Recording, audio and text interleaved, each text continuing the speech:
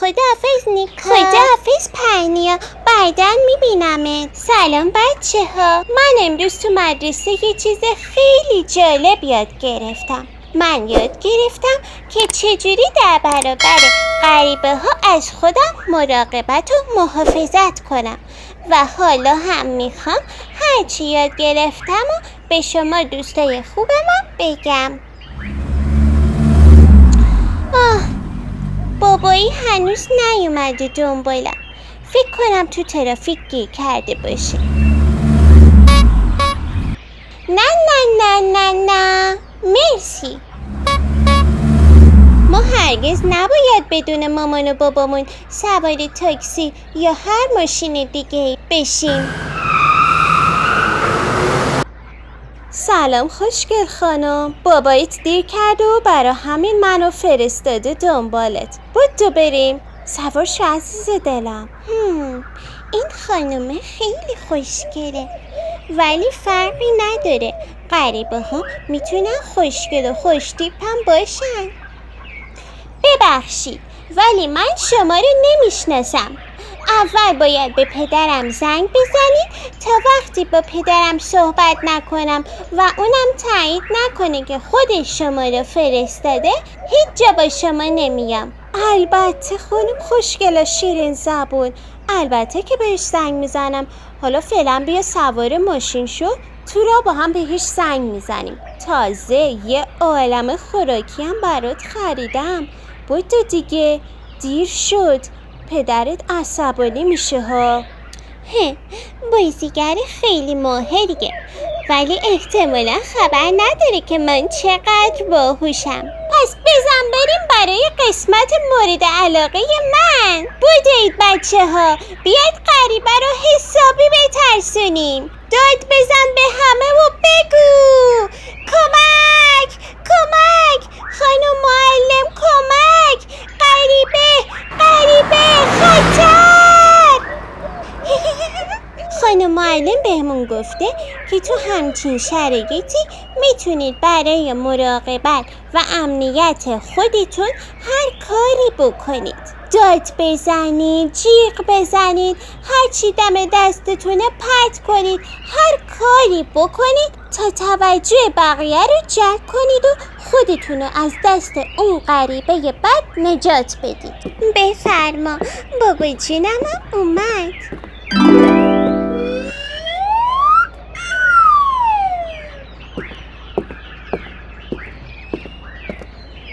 بچه ها میتونید یکم به من کمک کنید؟ خیلی خستم. یکم کمک میکنید خریدامو تا خونه ببرم؟ حالا باید چی کار کنیم؟ خانم معلم گفته تو همچین مواقعی باید به غریبه یه نه بزرگ بگیم.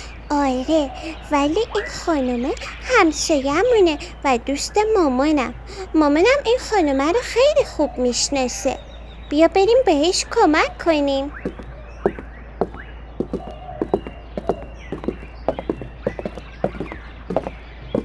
ممنونم بچه ها. حالا که تا اینجا زحمت کشیدید و کمک کردید، بیایید داخل خونه تا یه شربت خنک و خوشمزه هم بهتون بدم.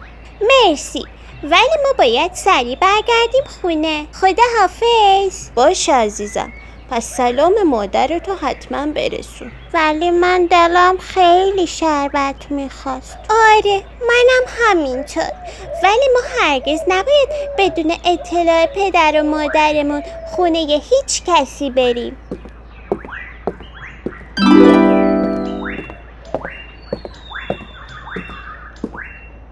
مامان، بابا، من میرم اونور بازی کنم. شما دوتا مواظب خودتون باشید. نترسیدا، من همین دور رو برم. باشه عزیزم، تو هم مواظب خودت باش. وای، چه سگ خوشگل و بامزه‌ای. تو خیلی بامزه‌ای حبو کمال.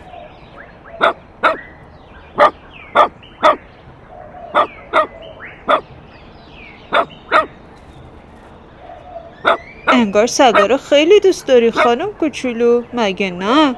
پس حتما باید بیای با من تا بچه های این سگا هم بهت نشون بدم. خیلی کوچولو و بامزه هستن. نمیام. بیا دیگه، نترس. غریبه خطر بابا، غریبه. نگران نباشید، فقط یه دونه غریبه رو ترسوندم و فراریش دادم. عالی بود دخترم، ما هم از دور حواسمون بهت بود و میدیدیمت. ولی حالا به هم بگو که اگه ما اینجا تو پارک باهات نبودیم چی کار میکردی؟ اول از همه این که من هیچ وقت تنهایی بدون شما پارکی جایی نمیرم. ولی احیانا اگه این اتفاق بیفته اول سعی میکنم که آقا پلیس رو پیدا کنم، یا همین که میرم پیش یه مامان که بچه داشته باشه، چون این بهترین جای امنه. تو دختر باهوش و شجاع خودمی.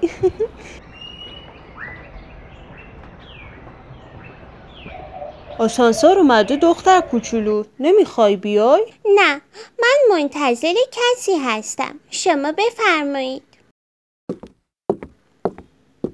بچه ها، ما هرگز نباید تنهایی تو آسانسور با یه غریبه سوار بشیم.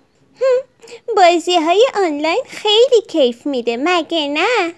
ولی همونجور که خانم معلم گفت هرگز نباید تو این بازی ها با کسی چت کنیم، حتی اگه بخواد بگه که مثل ما بچه است. او بریم ببینیم کی پشت دره.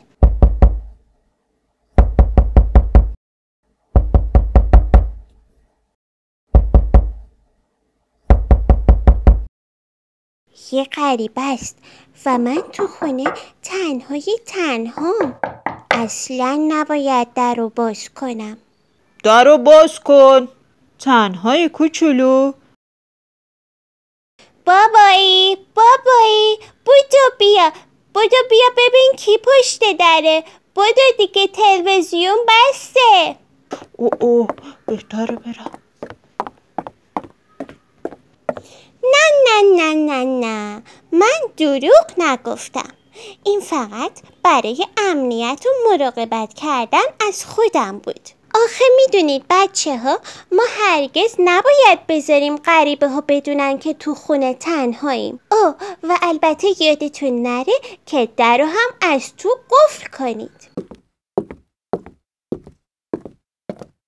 در نهایت یکی از چیزهای مهمی که باید باهاتون در میون بذارم اینه که هیچ کس حق نداره که به نقاط خصوصی ما دست بزنه، نگاهشون کنه و یا حتی درباره‌شون حرفی بزنه. فقط و فقط پدر و مادر و دکتر میتونن، تازه اونم با اجازه خود ما. اگر هر چیز حتی خیلی کوچیک اینجوری براتون اتفاق افتاد، همون موقع سریع داد بزنید و جیغ بکشید و حتما به مامان و بابا یا معلمتون اطلاع بدید. خیلی خوب بچه ها، من امروز سهم خودم رو انجام دادم و این اطلاعات رو باهاتون در میون گذاشتم.